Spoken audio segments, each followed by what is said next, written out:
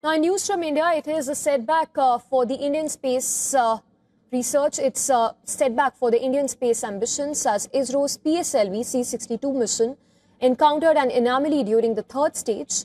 The space agency has launched a detailed analysis to investigate the issue. The rocket carrying 16 satellites had lifted off at 10:17 a.m. local time from Sriharikota, having performed normally through the first two stages and separation as well. By the end of the third stage, there was a disturbance in the vehicle roll rates and a deviation in flight path was noticed then. And the performance of the vehicle close to the third stage was as expected and as predicted. And close to the end of the third stage, we were seeing some disturbance in the vehicle. And there was a deviation in the path of the vehicle. And the mission could not proceed in the expected path. That is what is the information right now available. Now we are going through the data, and we have to get the data from all the ground stations. And once the data analysis is completed, we shall come back to you. Thank you. Well, the deviation mirrored the failure of PSLV's previous mission too. It was on 17th of May last year that the PSLV-C61 had lost chamber pressure, dooming the launch of EOS-09 satellite. The mission was meant to be a comeback for PSLV, known as ISRO's workhorse rocket.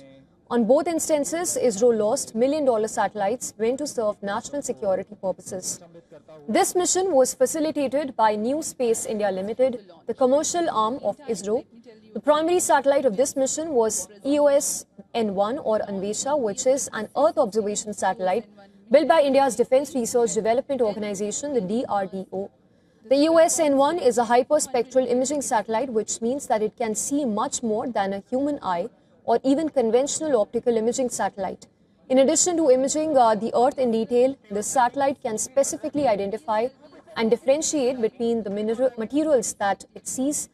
There were also 15 other satellites on board. 7 satellites of these were from India, 2 from Europe, 5 from Brazil and 1 from Nepal. And many of these satellites are from academia or startups, and they are meant to demonstrate unique experiments in space. Today's launch dents PSLV's success legacy rate. Before 2025, it had powered 63 prior flights successfully, including Chandrayaan-1 and Aditya L1. ISRO is yet to make public the report of the Failure Analysis Committee for last year's mission.